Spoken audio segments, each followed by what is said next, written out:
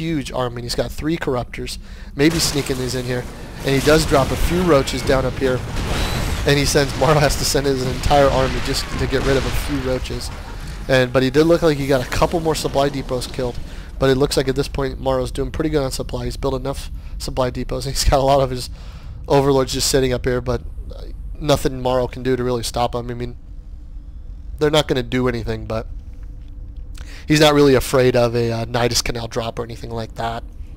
So he feels maybe this is the time to take the high yield minerals, but to know when you're playing against the person that got the high yield minerals about 10 minutes ago, there's no point to commit your troops to come and get this. It's almost farmed out anyways.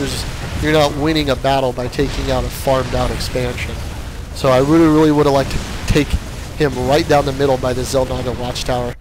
But just look at this army by Haypr0. He's got corruptors up now, just going to decimate those siege tanks as they can shoot from so far away.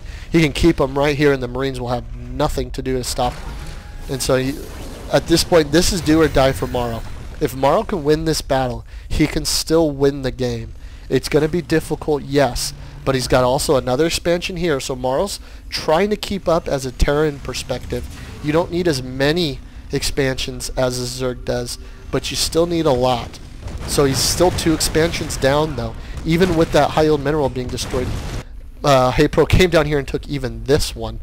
I mean, he's got 58 drones. So it looks like we're going to see the final battle here. So this will determine the winner of the match basically.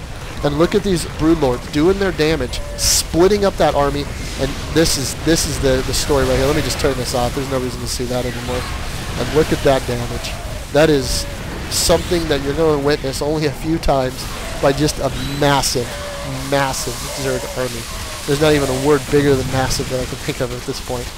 And that's it. Marrow calls good game, because that would just run you over so quick.